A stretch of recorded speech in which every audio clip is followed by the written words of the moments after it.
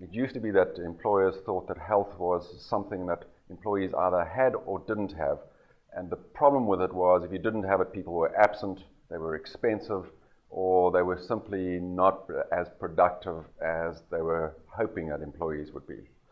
Today, employers are starting to realize that there's a positive side of health, and that it's not just about whether an employee is absent or not. It's about whether an employee is fully productive, maximally innovative, has a lot of energy to bring to the job. People who are healthy, vibrantly healthy, who exercise, make better and faster decisions. They're easier to be around. They're better team players.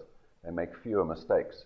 So employers are starting to see healthy employees as a competitive business strategy, not just an expense or a problem to be managed and controlled. What keeps the C-suite up at night is not knowing whether they're getting a positive return on their investment in employee health. The one way they look at it is whether or not healthcare costs are coming down, or at least not going up as quickly as they would have otherwise.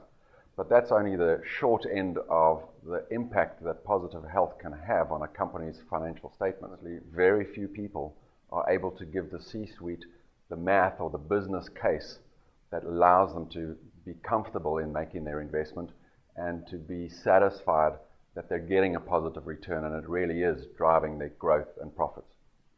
Actuaries have this unique ability to combine their mathematical skills with modeling scenarios for the future. And an ROI question is exactly that kind of problem. It requires you to project not only what the costs might have been, but for the changes in behavior and as a result health, but also what the financial value of those changes are.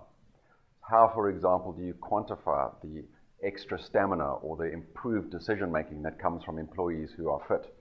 And actuaries have spent 200 years now considering the problem of how to measure risk and how to make predictions based on these measurements. It's a skill that hasn't yet been applied very much to the positive side of the question of what's the return on investment in employee health.